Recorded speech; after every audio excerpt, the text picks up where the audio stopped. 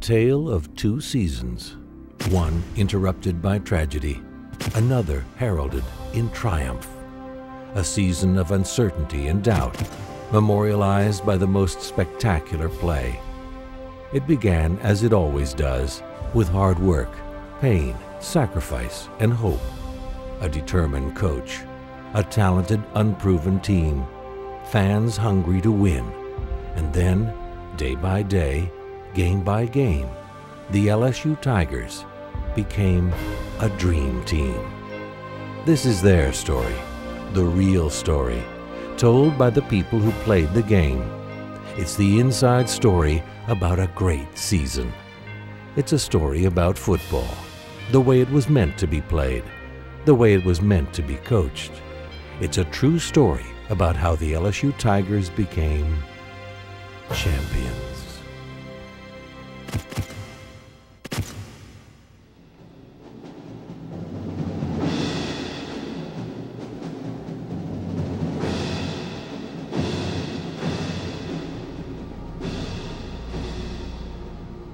On a hot and humid September 1st night, the rain let up long enough for a football game in Tiger Stadium. As lightning flashed in the distant skies, the LSU Tigers opened the season against the Tulane Green Wave and decisively won their 6th straight season opener. Well, Tulane was a real challenge, especially for a first game, because they use a no-huddle offense, which is a much more difficult management for the defensive team, because every player, every person gets in a routine. I mean, you get up in the morning, you have a cup of coffee, you eat a Debbie cookie, and you take a shower and you're off to work. And if there's not any Debbie cookies or there's no coffee, I mean, it upsets everyone. So a defensive player does the same thing. He goes to the huddle, he gets the call, he breaks the huddle, he looks at the offense come out, and he says, Coach said if they're in this formation that they run these plays. Well, now when it's no huddle, he doesn't have the same time to go through the same process. It was really tough, and it was tough to get ready for. It was hard to get the scout team to simulate no huddle to the extent that we really got better. And to me, the biggest challenge in the Tulane game was getting lined up. They did a great job of just keeping us off balance. I mean, giving us different looks and not being able to substitute. We wanted to get off to a great start in the game. We took the ball, we took the kickoff return about 65 yards, scored on the first or second play from scrimmage. So we established the tempo of the game right off the bat. And I think that's very important when you're playing a team whose whole objective with no huddle is to establish the tempo of the game and keep you off balance. Rohan Davey under center at the 28, hands it away to Toefield, slips a tackle at the 30, turns it upfield 25, 20, 15, runs over man 10, 5, he's going to score! Touchdown! I remember because I drove my man like 20 yards down the field, and as I look to outside of my helmet, I see him running over another guy and getting into the end zone, and I mean, it's like, wow. I mean, at the time it's wild, but then you think about it, that's a Brandon Toefield. I mean, that's supposed to happen. Actually, it was kind of a busted play.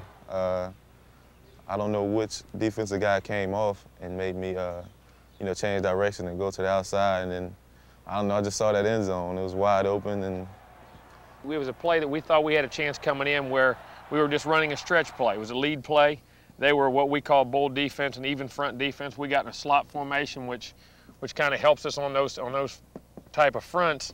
And they were basically blocked up like this, with the backers inside with a strong safety here in the corner here. Well, we became up a guy with a bubble right here. So we were trying to run a stretch play where he was here. We were double teaming this guy and really moving him off the ball to here. We were trying to match block this and then create everybody on the scoop block coming across. And Toefield hit it, and he bounced outside, and the receivers and everybody did a great job. We got great movement up front. Then once he got a lane, and then there was one little corner left to make a play, and 160-pound guy on a 230-pound guy, you're going to win most of the time, and that's what happened. Anytime you play an in-state rival, there's a certain amount of bragging rights that go with that may be a little bit more important to the fans than to the actual players, because we don't play that game every year. We let out as much as we had to. It wasn't that we were going to come out and just show everything and give you everything, because in our eyes, that was a game that we should have won easily.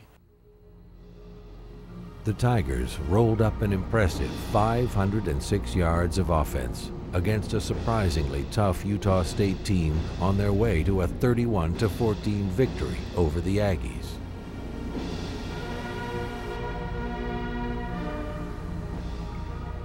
There are certain games that are scary games for you as a coach, that you have a difficult time trying to find a reason why your players would be motivated. And the Utah State game was one of those types of games. Utah State had some pretty good running backs, so I mean, it's not like they were, you know, in cakewalks.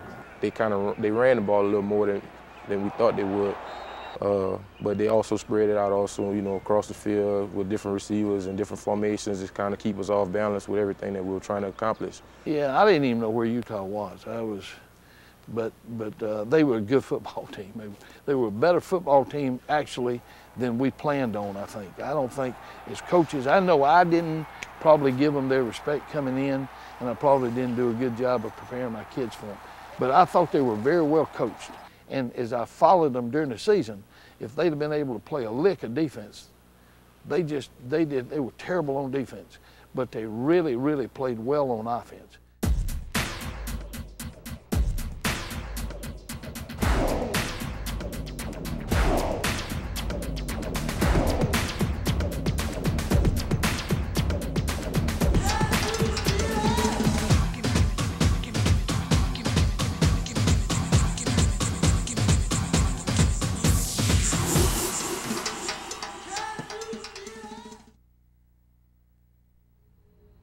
Suddenly, tragedy.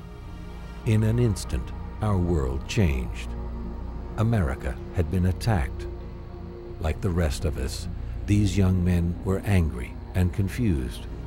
But like families across America, they came together and began to heal. Well, we were all in the office working, you know, that morning when it happened, and somebody came in and said, you know, they just, you know, flew an airplane into the World Trade Center, and it was kind of a shock, and no one really realized the magnitude, you know, of what just transpired. And I don't think that any of us really realized the stress at that time that it was going to create for individuals everywhere, including the players and the students at this school.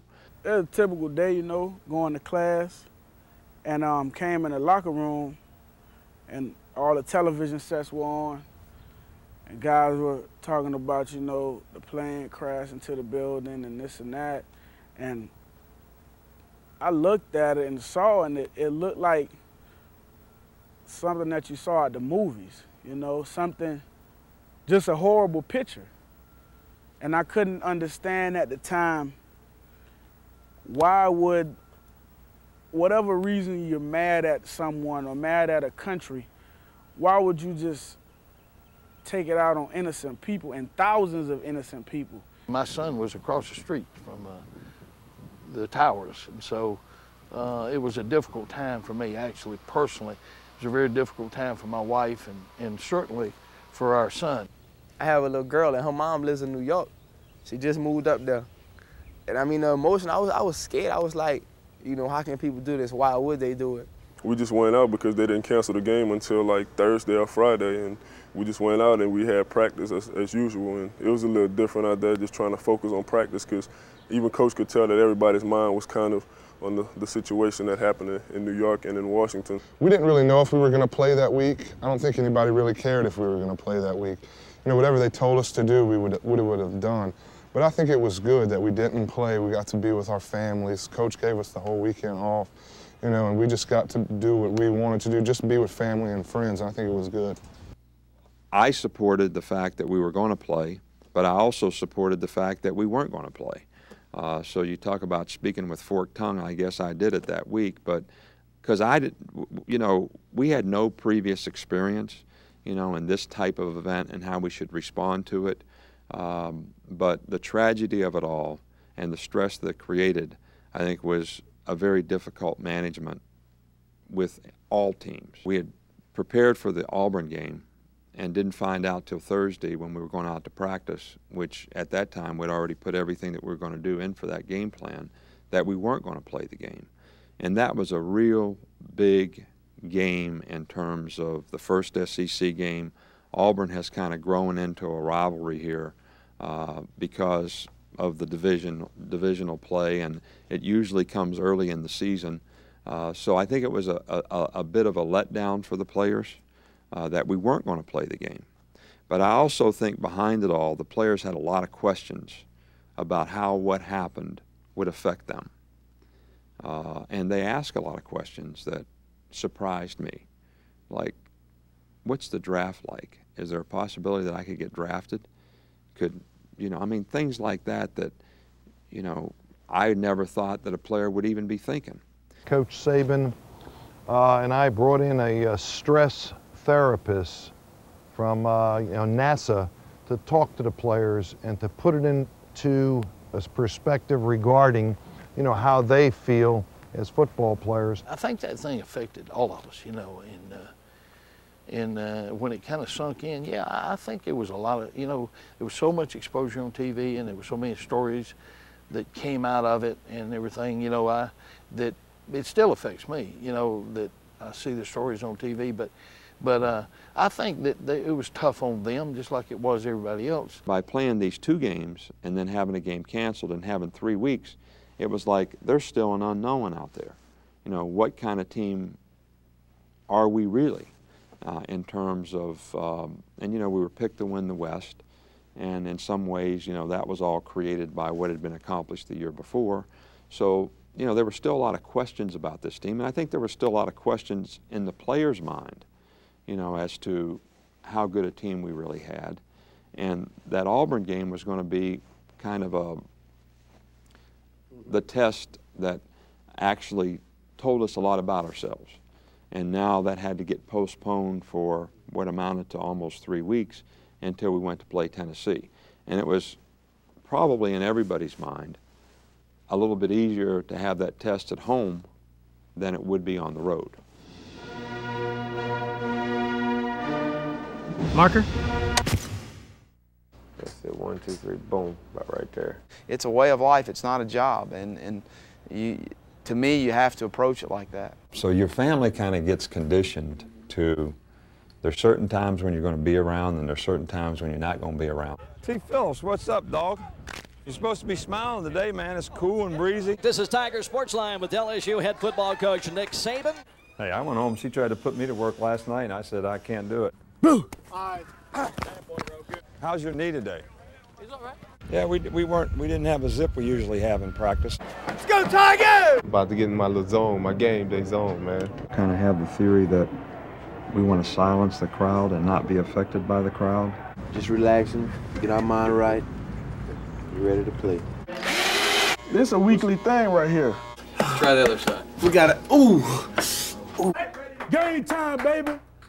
Game time. And sometimes, I have to be honest, that I spend so much time with other people's children, I wonder if I'm spending enough time with my own.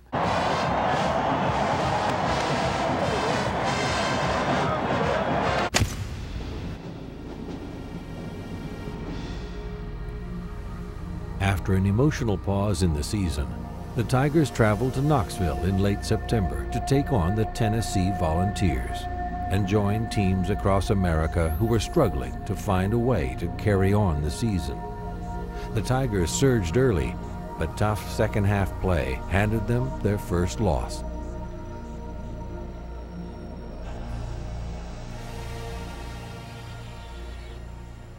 The big challenge going to Tennessee was our players were, number one, confident because we'd beaten them the year before here in what was a great game, an overtime game. But they had confidence that they could win the game. And it was the first game that we had to play on the road, and we were going to be able to maintain this intensity in this environment that we were going to have to play in and compete in. So, and there were still a lot of unknowns out there because we hadn't played an SEC game. And I was really proud of the way our players competed in the game. I mean, we came out there very pumped up. We were playing Big Tennessee. And it was something like, for myself, my first experience ever to being a stadium that size compared to ours. And I mean, we was very motivated. We was ready to play. We've been off a long time after September 11th, and we was ready to go out there and just show everybody that, you know, we could be one of the best teams out there in the country. Tennessee was a great football team, and I think we're going to see that when the NFL draft comes out, that some of the guys that got drafted on their defensive group, we had some opportunities early in the game to even make a few more big plays, and they were just so good up front that it was hard to hold them out that long, and that's not, any down on our offensive linemen. That's just how good those guys were. And here comes a man in motion to the near side. Play action fake. Davey steps up in the pocket, looks and throws it way downfield. Got a man absolutely wide open. He's got it. 20-15. He'll score. That is Michael Clayton, the freshman, wide open. 76 yards. The Tigers score on the big one. We actually thought they would cover this and we would get Josh Reed in the middle of the field wide open. Well, it so happened that Josh drew such, Josh was over here and Mike was over here. Josh drew such attention, as he always does. They ran down to take him, and all of a sudden, Rowe looks up to make the read. Mike's standing at the other end of the field wide open. I mean, but it's a progression in the play, but generally people take away deep and give you short. Well, it just happened in that scenario because of who 25 was. He drew so much attention that 14 was able to make the big play. Rowe saw it, and we were able to complete the ball and got it downfield and made a huge play. Physically, we beat them up. We just didn't. Our offense, we didn't sustain through the mid part of the game. Came out strong, score went up, went at halftime 7-6, came back out, we kind of fluttered around third quarter. Really didn't get anything going on offense. Then when we saw that we were still in the game, but time was running out, and that's when we kind of turned it up and started getting after them again. But by then it was too late. We fought back and didn't give up, man, but that was one of them games where you just look back at it and say, man, we could have won that game in Knoxville in front of 100+ on national television. It was just two very, very good football teams coming out and making plays, and as we see later in the year, it turned out to be the two teams playing for the championship, and that's what happens when good teams play. I felt like we really competed well, and I thought that was a good sign. And a very positive sign. Even though we lost that game, I felt like we had a good football team and could be a really good football team. But our players felt like they put a little bit too much stock in the fact that we lost the game. And I was trying to reinforce the process of how they played the game, even though we didn't win, and that was something that we could build on. I think they were so disappointed that they didn't win that game, that I didn't think we really prepared well and competed as poorly as we have in all the games that we've played since I've been here the next week against Florida. Back in Tiger Stadium for the first time since 9/11, fans and teams alike adjusted to tightened security. On the field, United States Senator John Breaux urged the country forward, and LSU honored legendary coach Charles McClendon. At halftime, the Tiger Band removed their hats for the first time in their celebrated history and saluted America with a moving rendition of Amazing Grace. But the Tigers were no match for the Gator attack.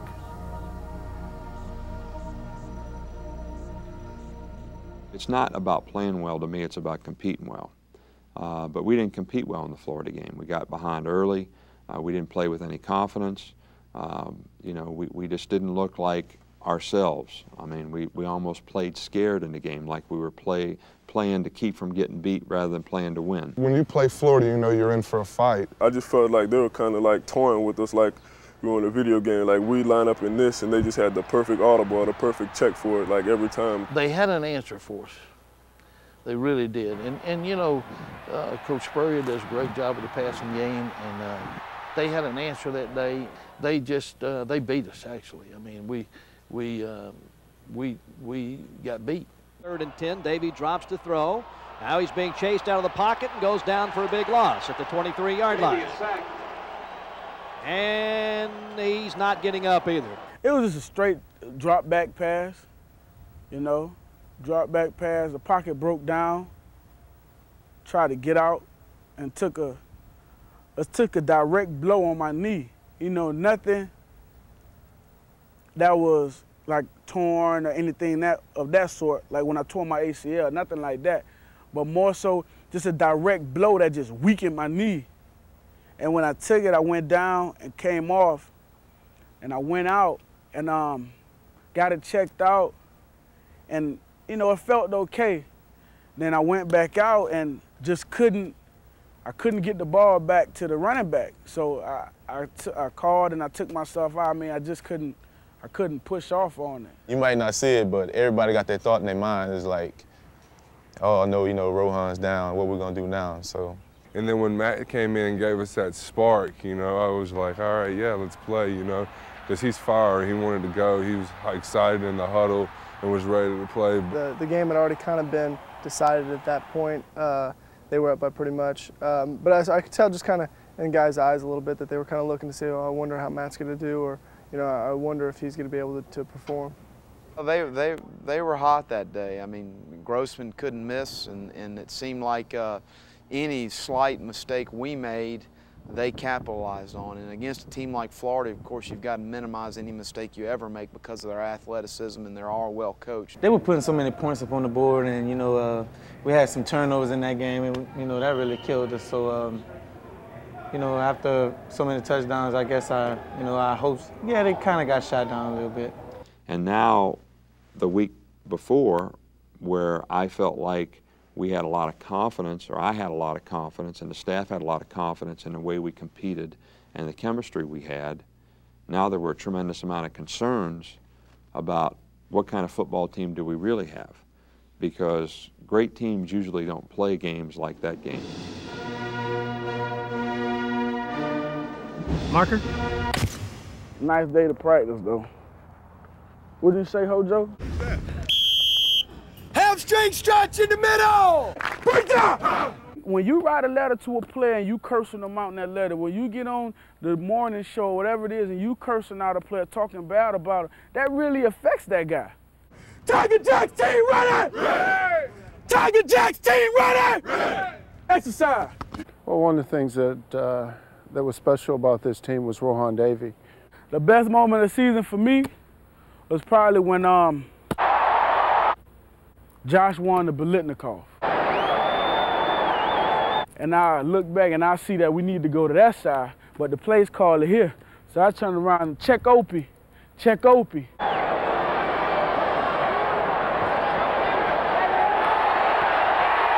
The defense really rallied when Rohan Davey performed well. And we always had a point that you would focus on. Either it would be the shoulder or the neck, and you would attack that point. No, if it scared me, I shouldn't be out there playing. His helmet went one way, the ball went another way. Your best shot's always in the beginning. I got down in my stance one time and threw up all over myself. Is that funny?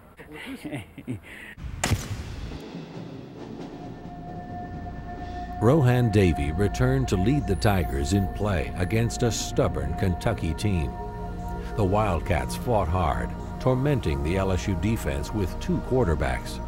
But the Tigers rallied behind Davey with a game-winning score in the final seconds of the game. After the Florida game, I was very disappointed and very concerned about the direction and what we needed to do, and felt like maybe we needed to make some changes, and that the leadership and the chemistry of the team you know, needed to get a little jolt. You know, sometimes you need a thunderbolt to, you know, kind of re-energize things. And I felt like we needed that at that time, and I thought there was a lot of doubt in our team, you know, going to Kentucky. Yeah, you know, that was one that we almost let slip away from us. You know, it was way to go down there at the end of the game and win it at the end. And we felt like, you know, not to take anything away from Kentucky, but we felt like that we should have, it shouldn't have been that close of a game, you know. Kentucky wasn't a team that we thought would push us to the wire, you know, but SEC got to be ready every week. So that was an eye-opener for us to get our stuff together. And even though we played well in the game, we could never knock them out. We were ahead 19-3, opportunity to score, didn't score. We were ahead 22-10, had an opportunity to score, didn't score. So we never could knock them out. And then they got the game back to 22-17 on a fluke play, which we jumped off sides. We thought the whistle blew, everybody stopped, they threw a touchdown pass. So now you're on the road, the momentum of the game changes. They bring Lorenz in as a quarterback at some point in time in this comeback, and you know, we're in a dogfight. But I think the drive that we had at the end of the game to win the game in 2 minutes. Me and Roe came into the huddle and said, we're not losing this one.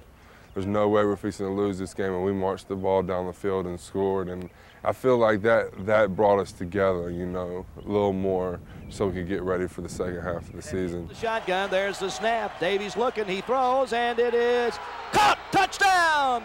The touchdown play, the backers were just plussed over to Josh's side, and the safety was on that side. So, I mean, the window was right there for Mike to get into, and all I had to do was basically drop back and look off and then come. I mean, I knew the spot, and all Mike had to do was get into the spot. He did a great job of working and getting the corner off balance and getting inside, but the corner did a good job of coming back across and trying to slap it down, and, you know, fortunately enough, it was low, and Mike went down and made the catch.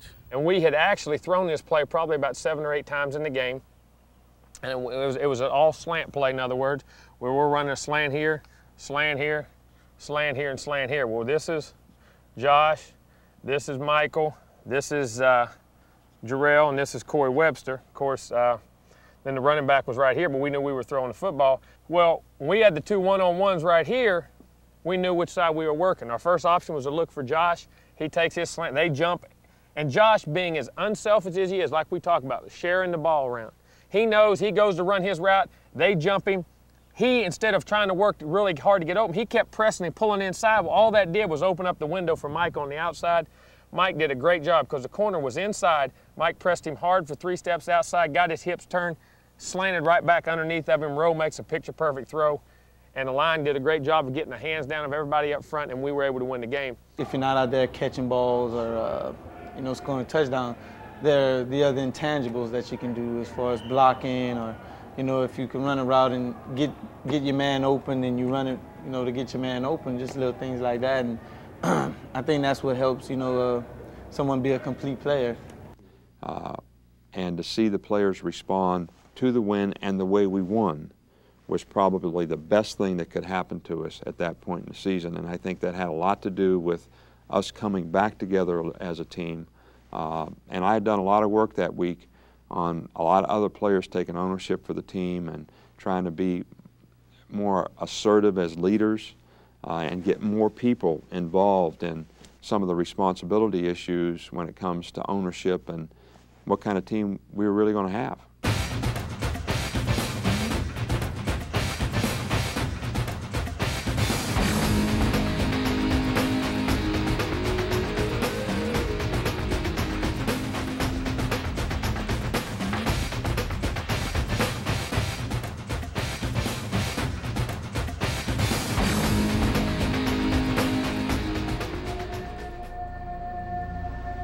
In Starkville, Mississippi, the Tiger defense got its first shutout of the season against the Mississippi State Bulldogs. Along the way, Josh Reed passed the 2,000 career yards receiving mark, and LSU offered fans a powerful first and second half performance.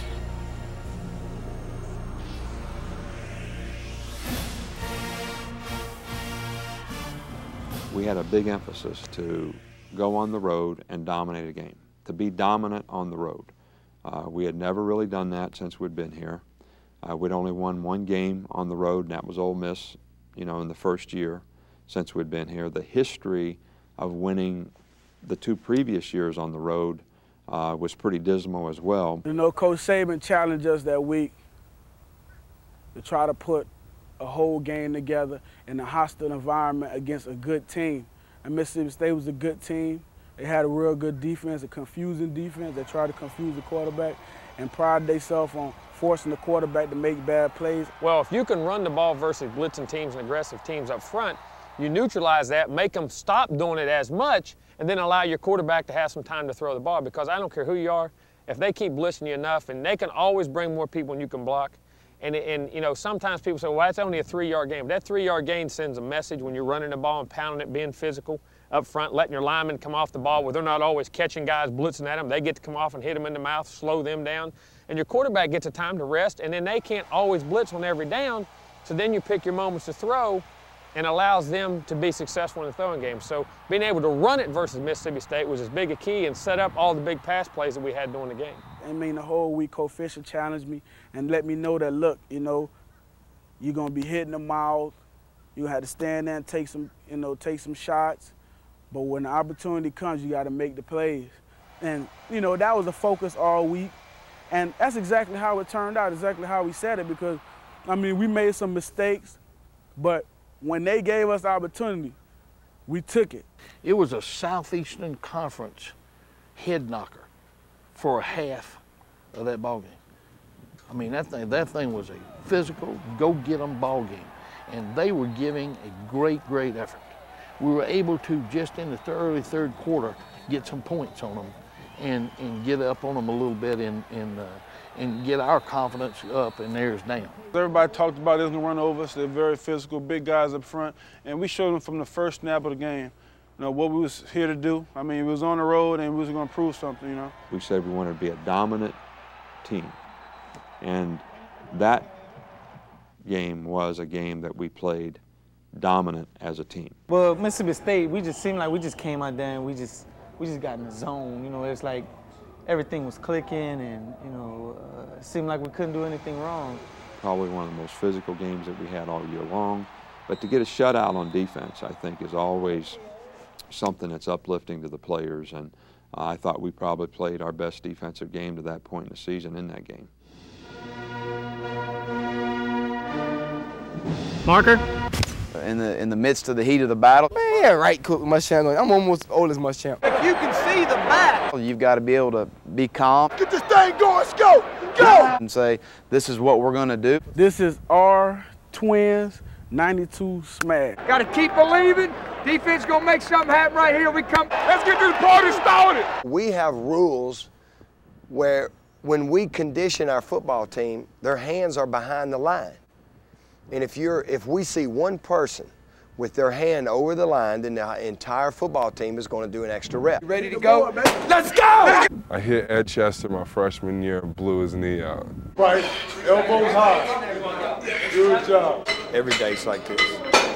I want a sandwich. If I'm like this, and I bend, my shoulders are over my feet. It can happen. If you make one wrong step, you can get hooked and they can be out, you know, around the corner for 60 yards. Woo! I should have played receiver.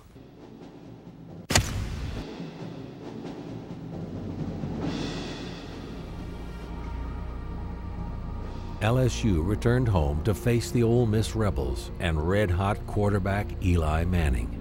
But the Tigers lost a fourth-quarter lead and an important SEC game.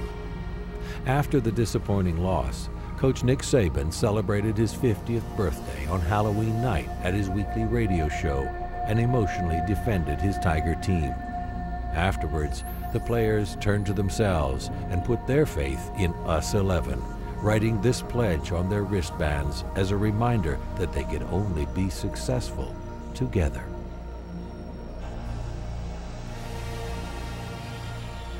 For whatever reasons, and this is the consistency factor that bothers you as a coach, that every time you feel like you establish something with your team, something happens to disappoint you.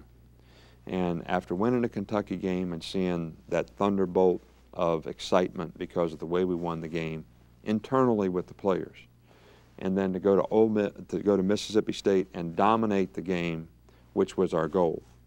Now you feel like you're on a little bit of a roll that you'll come out against Ole Miss, who's a good team, who's 5-1 or 6-1 when we play them, and the players will be excited to practice and get ready for the game and have a great week of preparation and all those types of things, and we were flat as a pancake all week long.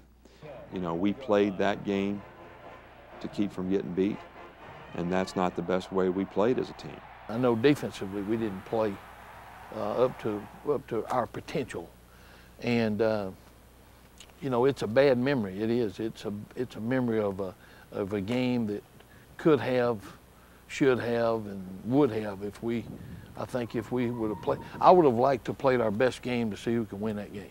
We weren't up for the game. I don't know why. It was a huge game. I don't know why we weren't up for it, but it's just one of those games. And there was nothing we could do. After it was over with, we had to just forget about it and move on, and that's what we did. Yeah, credit Ole Miss for having a good game, but I guess it just felt like it was one of those nights, you know. You could come in one game like Mississippi State and, you know, everything's going right, and then you might have a game where, you know, seems like nothing's going to go right. And, you know, Ole Miss, they came to play that night, and I don't think we played like we should have, and I think that's why they were able to beat.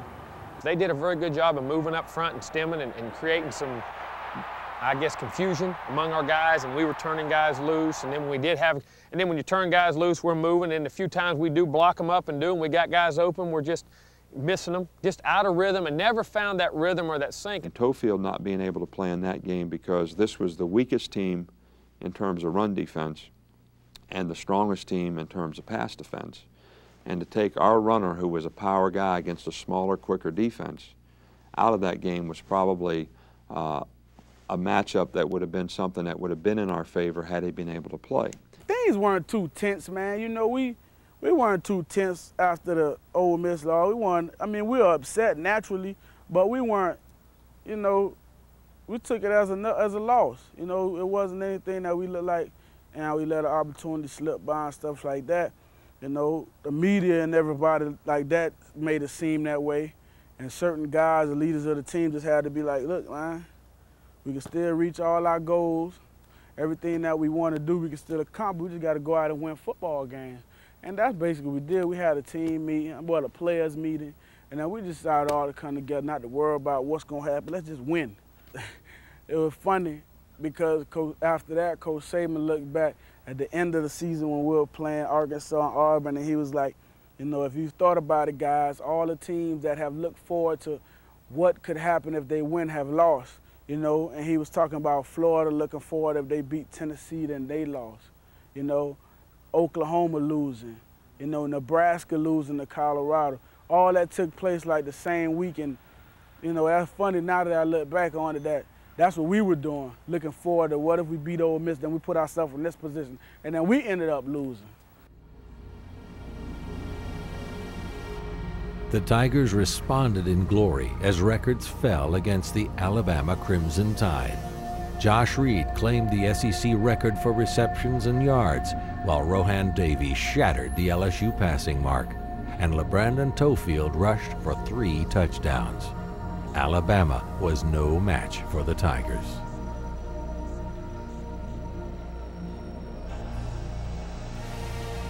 Well, I think the Alabama game was what I call Judgment Day, you know, to our players, because we were 4-3 at this point. Lost a tough game to Ole Miss, lost a tough game to Tennessee, so we had 2 losses in the conference, and you know, I just felt like it was Judgment Day for our team.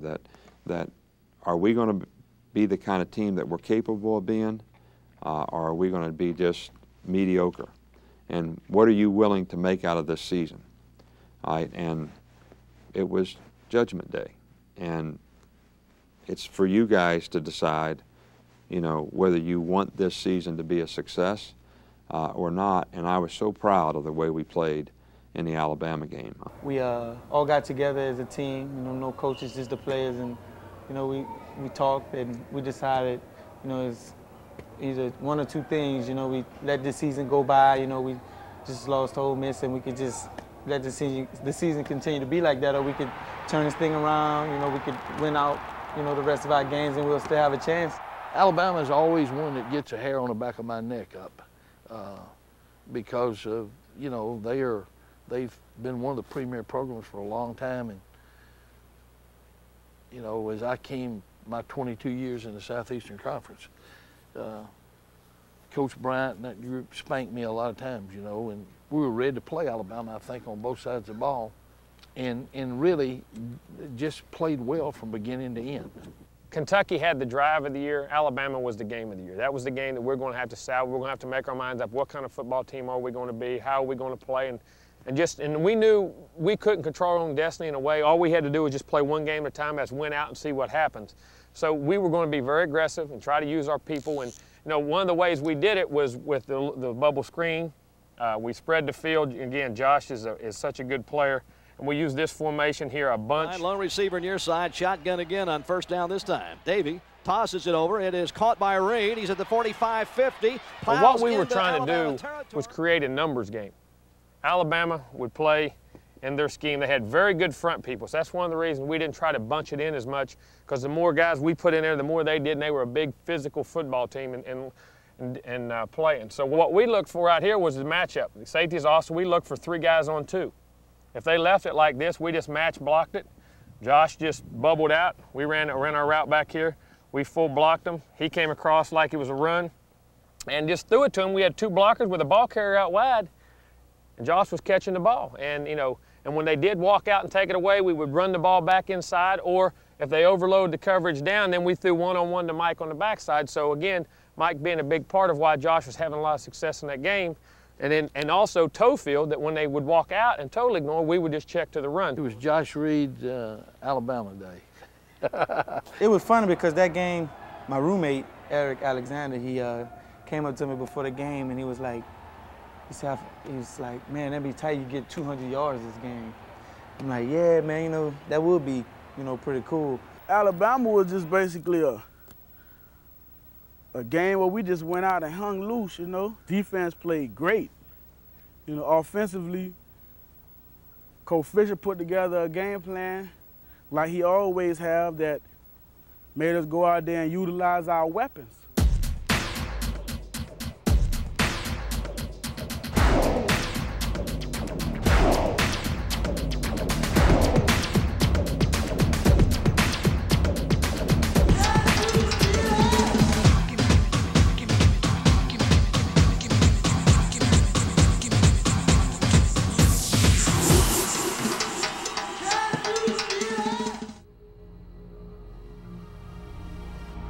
More records fell as Middle Tennessee came to Death Valley with something to prove and left empty-handed, guaranteeing the Tigers a winning season with the SEC West title clearly in their sights.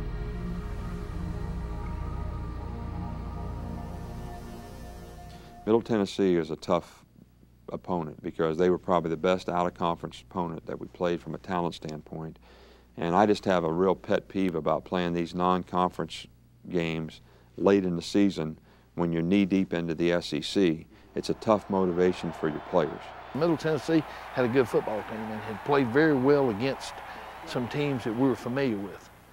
And I really personally would think, and I don't know about the other side of the ball, about their defense as much as I know about their offense, but I think it's one of the best offensive football teams that we've played.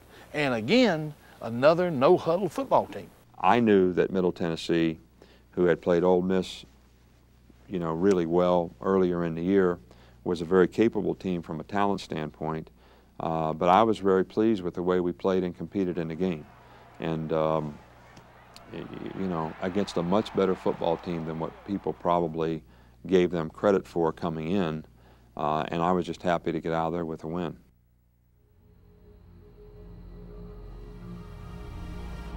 In the traditional battle for the boot, the Tigers met Arkansas on a Friday afternoon in Tiger Stadium, rolling up over 500 yards of offense to beat a tough Razorback team. As other SEC games fell the right way, the Tigers were now in contention for the SEC West title.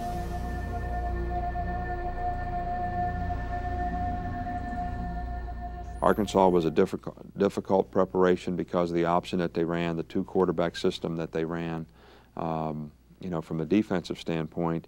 And with all the junk that they do on defense, and John Thompson is a fine player, and I refer to it as junk not in a negative way, but it's a very difficult preparation for all the stunts and blitzes and games that they run for our offensive team.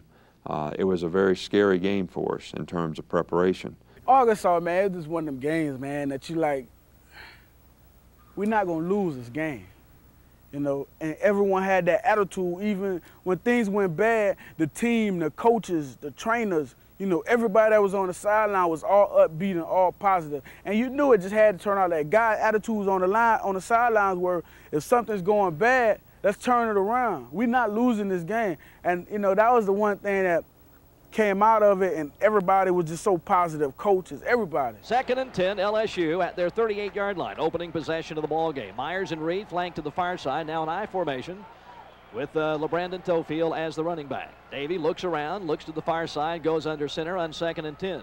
Hands the ball away. Tofield across the 40, 45 midfield. He's in the clear. It's a foot race, 25-20. He'll take it the distance. Nobody will catch it. They was caught in the middle of a stem while we started the playoff, and the guy, he was trying to like come across, and I really caught him off balance, and I was driving him at an angle going this way, and all he had was I saw the safety out of the corner of my eyes coming up.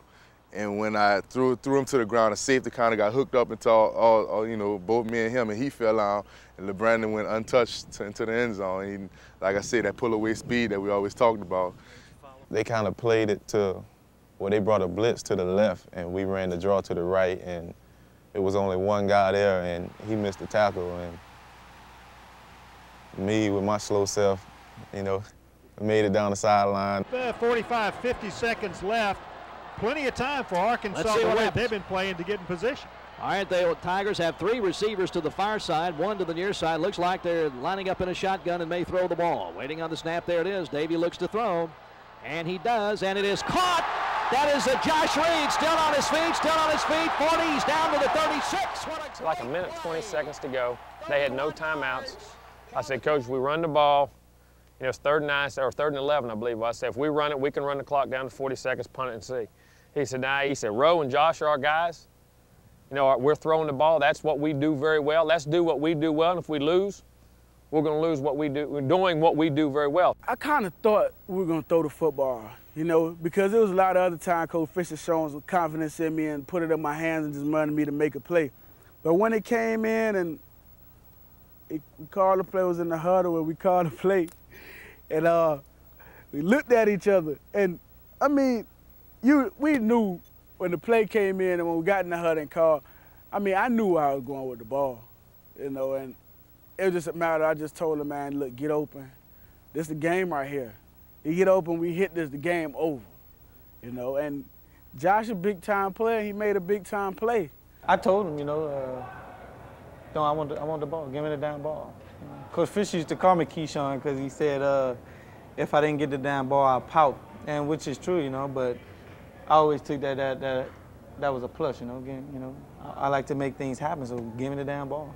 You know, it was just one of the things, you drop back and you see the whole thing open up. I mean, you see it open up, and it's just a matter of you just letting it go and putting it in there, right? And then you just watching the ball go, you watching it go, and then it's caught, and, you know, game time. Rohan Davey has always shown a propensity to do that. Josh Reed has always showed a propensity to do that. And we have several other players on offense who have been able to do that throughout the season, who we had great confidence in. And we had the 2 previous series, Arkansas had scored touchdowns in a 2-minute style offense pretty quickly and shredded our pass defense pretty easily. So I felt like if we were going to take a chance with a minute 2 left to go in the game, we should do it with our best players and play to our strength, and on 3rd and 13 decided to throw the ball to get a first down to win the game, and we did. So it was a great play call, whoever called it. You know, I give both of them the credit, whoever called it.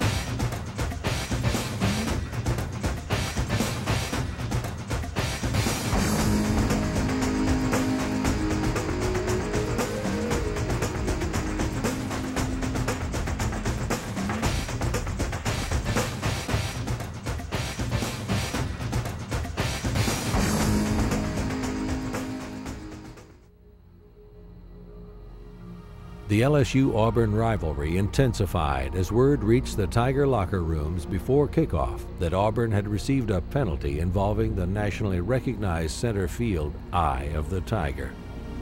A halftime standoff between the LSU band and a stubborn Auburn kicker further fueled the frenzied fans.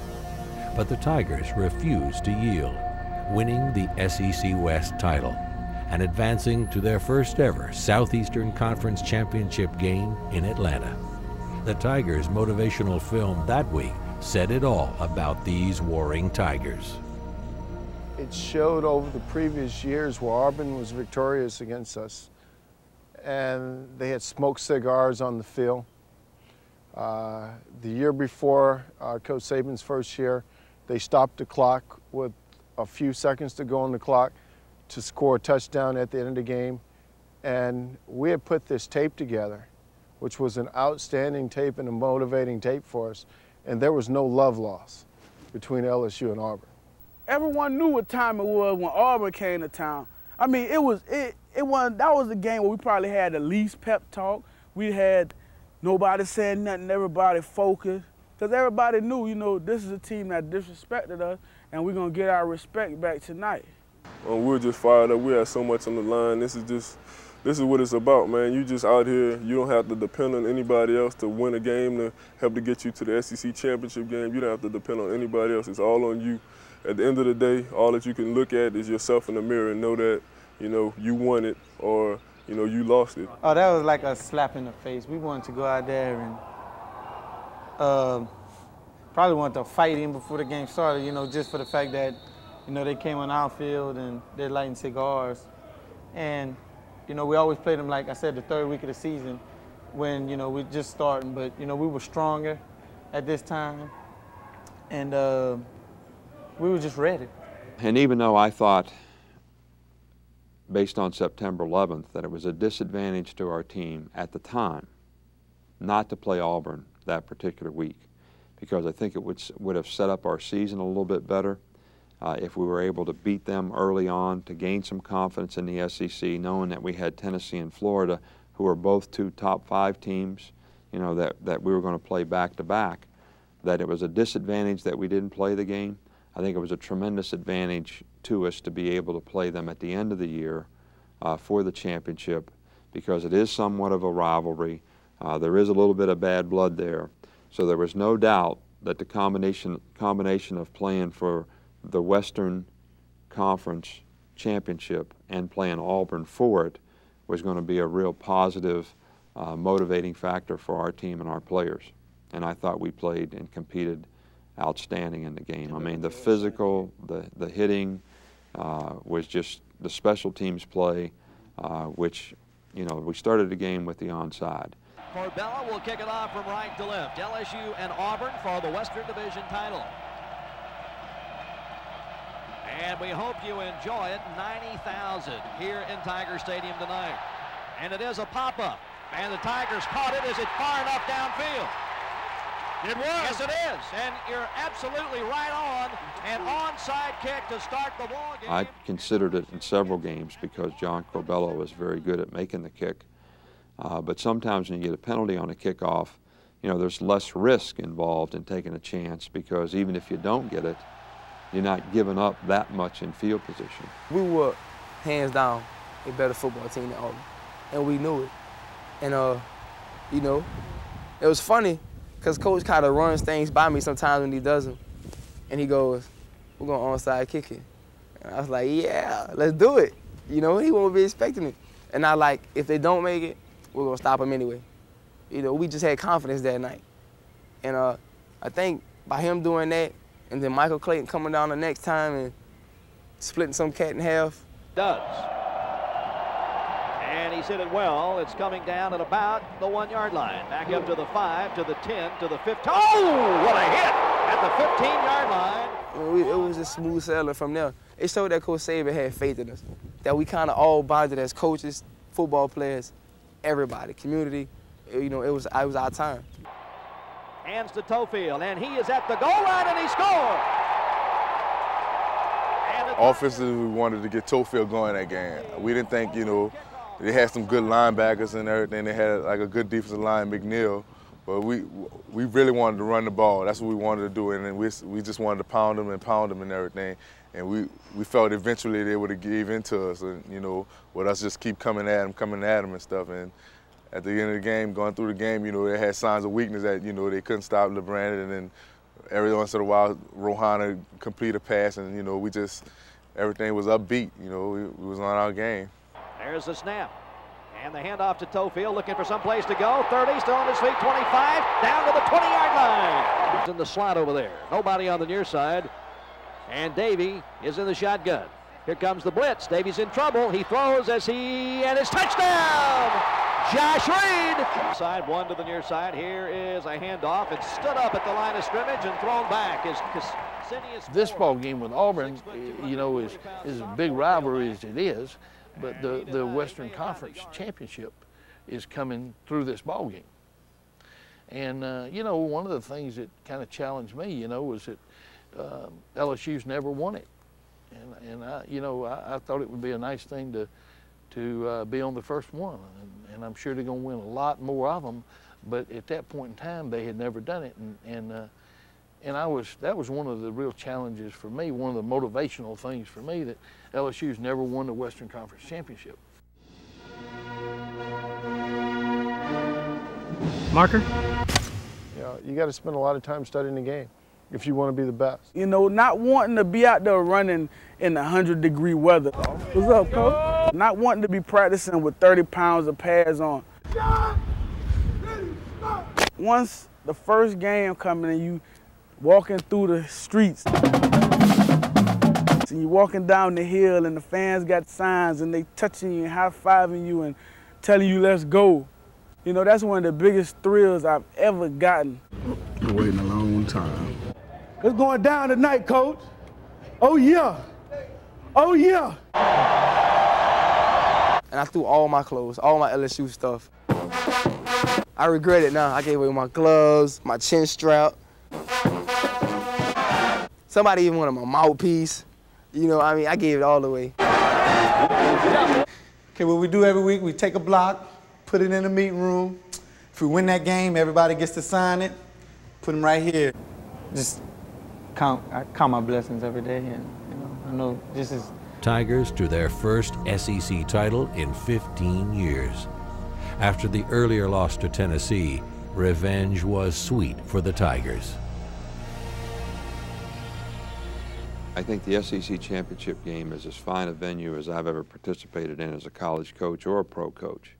To go to the Georgia Dome and play a game in that kind of atmosphere, I think, is a great experience for all of us, and it was a great experience for our players.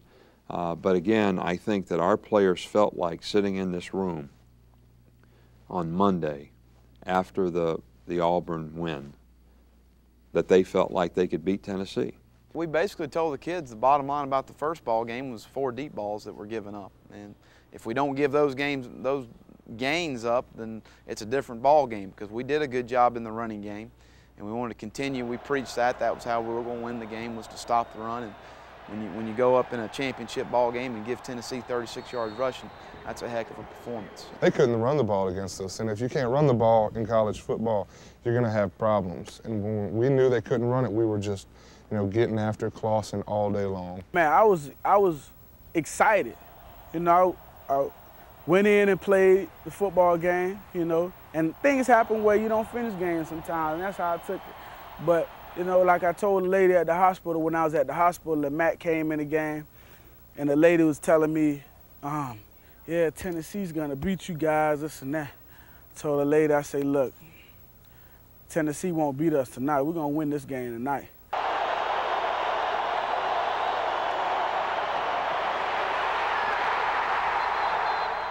You know, everybody asked me, I say I was running scared. That's basically what it was. Like I said, Tennessee had a real good team, a real good defensive front.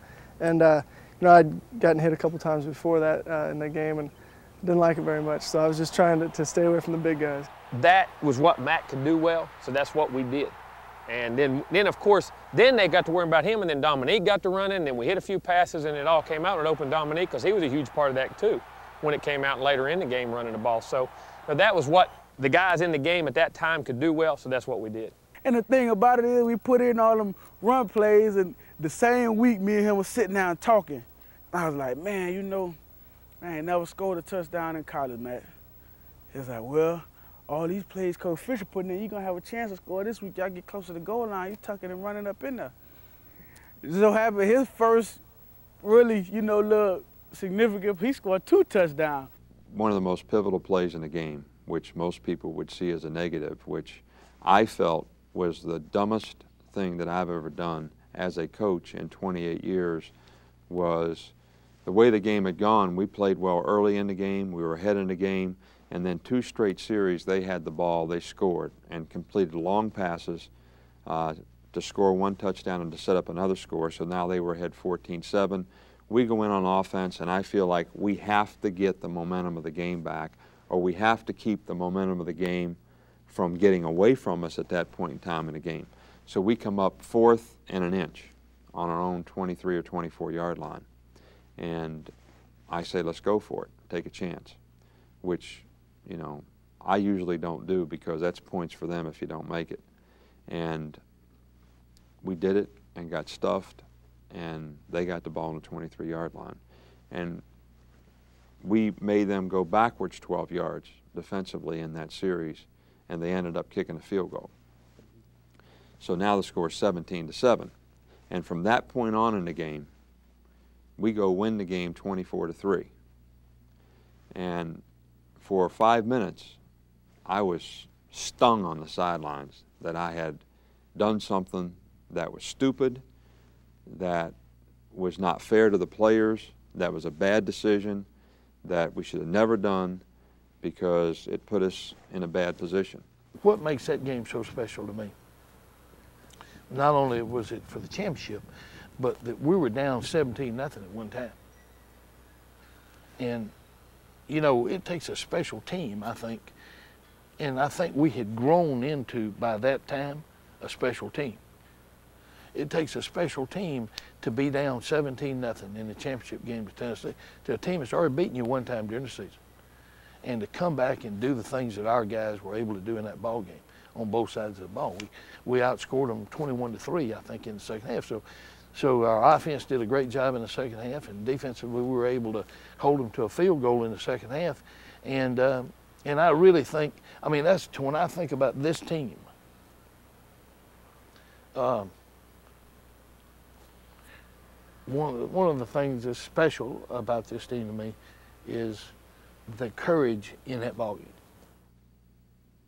Joe DiMaggio comes up to me at the end of the game and says, Coach, the call you made on 4th and inches to go for it gave us the confidence that we needed to win the game. That you had that much confidence that you would take that chance on us, made us feel like we could win the game.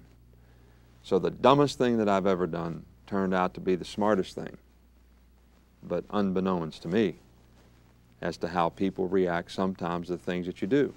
So that's the thing I remember most about the game. LSU's first ever Bowl Championship Series game resulted in a record number of ticket requests for Louisiana's own Sugar Bowl. In the Superdome, an offensive explosion of 27 points in the second quarter allowed the underdog Tigers to run away from an overmatched Illini squad. As a rare light snow powdered Death Valley, only 80 miles away across the Louisiana swamps, the Tigers raised the Sugar Bowl trophy in triumph.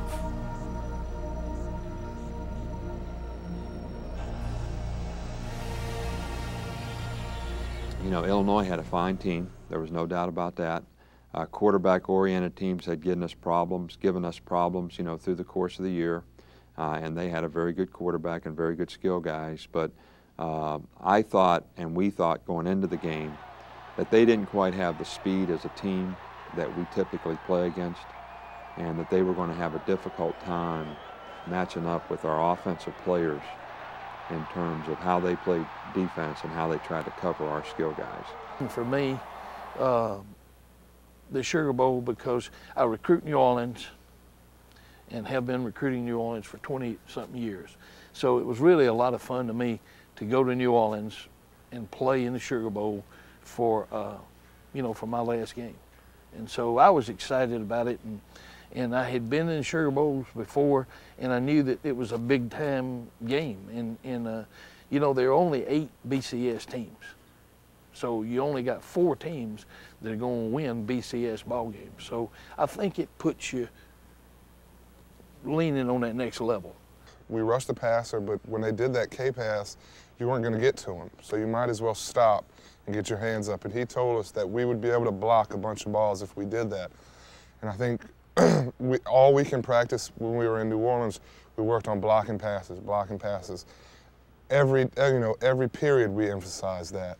And then when we got to the game and it started working, we believed in it, and I think it made a big difference in that first half blocking. The thing I think about the Illinois game was that our offensive line just did a great job of protecting. Like, I never really got touched against Illinois, you know. Our line did a great job, just like they did all through the year, and protected well. And against the Illinois, they really didn't get much rush, and when they did, we side adjust. But their corners just weren't as good as advertised. We played with a lot of consistency and played well and took advantage offensively of every circumstance that we could to be ahead 34-7 at halftime. I think we lost a little bit of our momentum, and they made some big plays on us, and some plays that we couldn't have made allowed them to come back. But I still thought it was a tremendous victory, a tremendous win, a great memory, you know, for everyone associated with this football team. You know, when you play in the Sugar Bowl and, you know, you're at LSU, that's something, the result of that game, something you're going to remember for the rest of your life. So, you know, and for us to be able to beat 3 teams down the stretch that were really, really good football teams, really 4, you know, in Arkansas, Auburn, Tennessee, and Illinois was a top 10 team, and really had to beat 2 top 10 teams back-to-back to accomplish what we did, was pretty significant. And for this team to end up the 7th ranked team in the country, it's something I'm very proud of.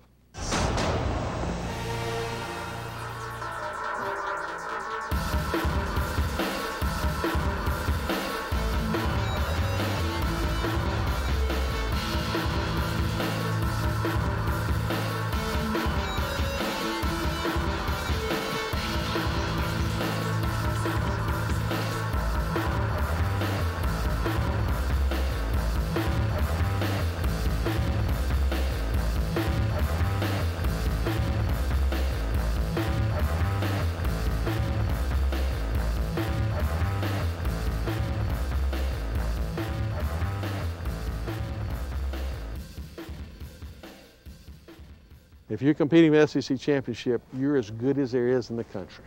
And that's the goal. You know, in the wins and losses, things happen. You know, all of us want to win every game, but that's the kind of quality program he wants to do. And it's not a program where, oops, we have a rebuilding and we go up and down.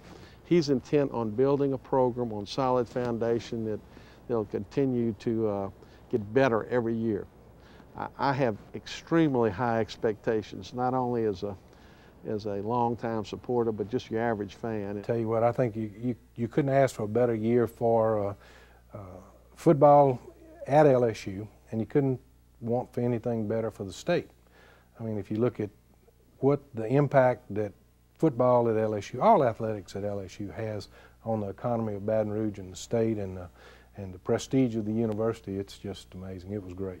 There is no venue in American sport, collegiate sport, or maybe sport period, that's like Saturday night in Tiger Stadium. It's a very, very special spirit. It's a very special place. The fans are unbelievable. They're the best fans in the country. And the history and the aura and the legendary nature of that stadium is something that's quite remarkable, and I'm very proud of. And football did it this past year like no other way it could have been done. You take the Sugar Bowl with national television. You take the SEC championship game, national television. You take the delayed game with Auburn, national television, Cablevision. You take the Arkansas game. You put all those games, you're giving exposure to LSU all over the country and probably the world. What really, from a coach's standpoint, makes me so happy with this season was the fact that things didn't look good, particularly after the Ole Miss game. And it's a lesson for all of us. You know, never give up too soon, because you can always come back. And then they rattle off 6 in a row. And if that wasn't enough, in the final championship game in the Georgia Dome, they play without their first-string quarterback, without their first-string tailback, and they still, you know, managed to overcome a team rated ahead of them. I think it was one of the greatest football games I've ever seen. I'm about as proud of this football team as I've ever been of any team here at LSU. Marker. Our football team now, they don't know anything but hard work and effort. Just the whole team part of it. Being with somebody that you know. My head kind of dizzy, but I'm all right. If you hanging off a 30-foot building, they'll do everything they can to hold you up and to make sure you don't fall. Victory for LSU! My dad said I lost my mind. My mom said I lost my mind because I had spent all my life saying there's no way I was ever going to go into coaching. Whip. Yep, that'll be good. Has a good shot at it. That'll be real good. One of the jobs of a coach is to make sure that your players are always competing at the highest level possible. Blue, wait, set. And you can't accept anything but their very best effort. No, I got a test tomorrow, 250 pages. Because I saw the team every Sunday and every Monday. I just saw the intensity level increasing. Things were happening so fast, you know, we never really had time to sit there and, you know, actually realize what happened.